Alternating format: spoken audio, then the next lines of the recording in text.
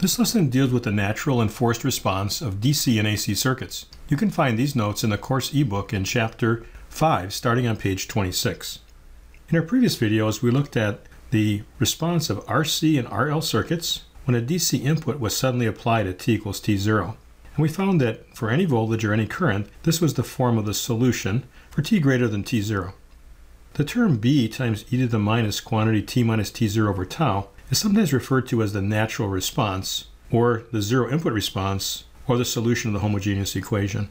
What this indicates is what the circuit wants to do independent of the signal that's applied. The term A is sometimes referred to as the forced or steady state response. In other words, the DC input eventually produces a DC output. The two terms together, for t minus t0 less than 5 time constants, is usually referred to as the transient response. Although we used a DC source for this work, a similar type of result occurs for any type of a source. On the next page, we'll take a look at AC sources, which are sinusoidal. Suppose you have a linear circuit with an AC source in it, and a switch, and at time t equals t0 equal to 0, that switch changes state. And then we find the Norton equivalent circuit, where the Norton current is some sinusoid function. I'll call it I sub a times the cosine of omega t. Suppose you also know the initial voltage across the capacitor at t equals 0 minus and 0 plus. Let's write the differential equation for this circuit. The current that enters the node is I sub n. What leaves is V divided by R Thevenin, and then what leaves in here is going to be C dV dt. I'll replace I Norton by its sinusoidal expression of I sub a cosine of omega t.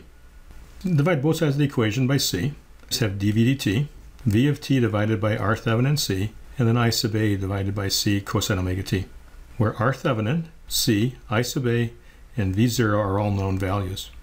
This is my first order differential equation with the first derivative of the voltage itself, and then the forcing function. Solving this differential equation is quite long. It takes several pages. Let me just give you the answer and then talk about what it means. This represents the complete response of our voltage V of t. As t approaches infinity or 5 time constants, this term will vanish, and we call that our natural response, what the circuit wants to do naturally.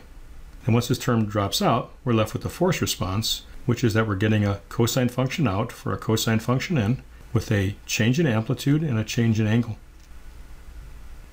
As you can see on the last page, the transient response, which is the natural response plus the forced response for t less than 5 time constants, is a fairly complicated expression and quite difficult to solve for. There is software that will allow you to look at this result numerically, and they could determine what effect it might have on your design. But in general, the natural part of the transient response usually isn't very useful. It's something we just have to wait for it to die out.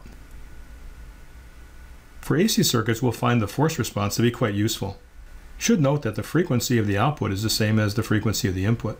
They're just simply an amplitude and phase change as a result of passing through the circuit. We'll take a look at in the next chapter is an easier way to predict the forced response besides solving the differential equation. This is the natural and forced response of DC and AC circuits.